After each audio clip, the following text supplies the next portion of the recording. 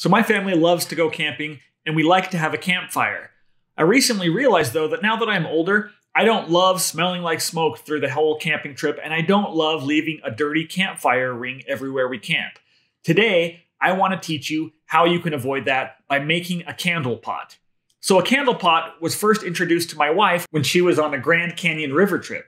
You can't have fires in the Grand Canyon, but people bring these candle pots as an alternative. They're pretty awesome. Okay, so here's the supplies that you need. You need a pot.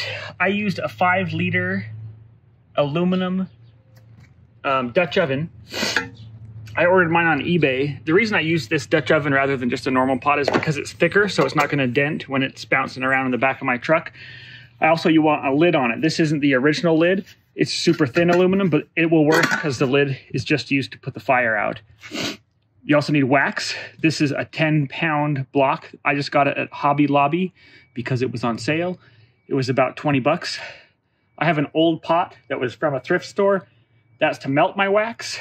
And then cardboard, which we will roll up and use like a wick in our candle pot. So here we go. So inside the pot, one thing to watch for is you want kind of a vertical edge to the pot. So pretty much straight up and down. You don't want one of those curved pots. It's gonna make it harder to pack the cardboard into there. And so you want the cardboard to come, maybe like a ½ an inch below the top of the pot, because then that's where your fire is gonna be, but you also want room for your lid to be able to put that fire out. So my pot is almost 5 inches deep. So I'm going to cut my cardboard to be about 4 or 4.5 inches. So I went ahead and did that already. I cut a bunch of cardboard strips, and I just have these long strips. I'm going to roll them up and pack them inside the pot. So to do this, I'm just going to take the cardboard, kind of roll it up. It doesn't have to look pretty because I'm going to be burning it anyway eventually. So once I have it rolled up, I set it in the pot. It kind of unrolls itself and kind of fits around the edges like that. What I'm going to do on my cardboard, some of these have tape on them. I'm going to pull off all the tape so it's as absorbent as possible, because again, this cardboard is acting like a wick for the wax that will go in there. So just keep doing that over and over, and you'll get this kind of circle of cardboard in there. So while I'm doing this, I found that it's kind of useful to maybe push out, kind of untwist that cardboard every once in a while to kind of fill in these gaps. You want some gaps in there because that's going to be where the wax fills in.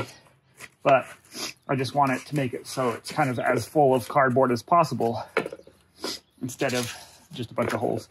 Also, because my pot curves up at the very edge, I made this outside piece slightly shorter to kind of accommodate for that curve. So for my last little roll of cardboard, it's pretty tight in there, so I have to kind of roll it pretty snugly. I went and bent this over the edge of a table so it was more flexible, and so I can kind of get a nice tight roll on this. I've had a lot of practice from rolling those posters that we sell.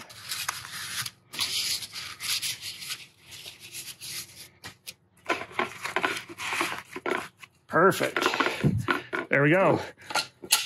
So that is packed full. The next step is to fill it with wax. So I need to melt my wax over here. I don't really want to do it in my kitchen because I don't want to accidentally spill wax all over. So I think I'm going to do it out here in the driveway with a camp stove. So the next step is we are going to break this wax up, melt it in our old pot, and pour it into the candle pot. Okay. Step 1. Break the wax.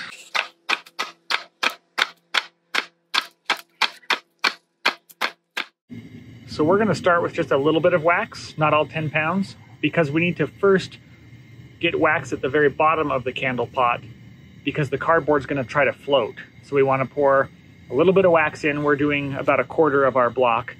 Then we're going to put a weight on top of the candle pot so the cardboard can kind of soak up some of that wax and kind of wait till it solidifies.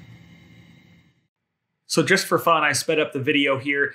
I didn't want to put the camp stove on full blast, so I was kind of doing it at a warm temperature. Anyway, the wax melted pretty effectively. The problem was when I went to pour it in, it's hard to pour out of a big pot like this. I didn't want to burn myself with melted wax, and so it took a little while to get it in there without splashing it all over the place. So again, I'm just filling up the very bottom of the candle pot here.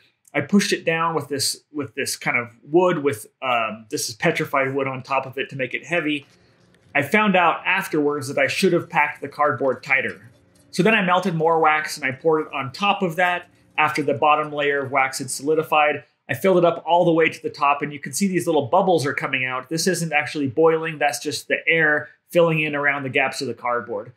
You can see here the cardboard's actually floating a little bit, and that's where I ran into the problem. The cardboard shouldn't float. If you pack it tight enough, the cardboard will stay at the bottom of the pot.